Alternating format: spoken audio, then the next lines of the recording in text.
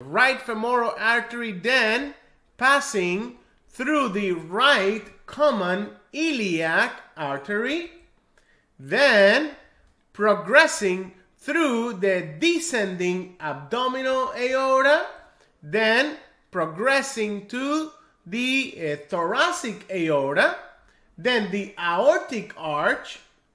and finally into the ascending aorta,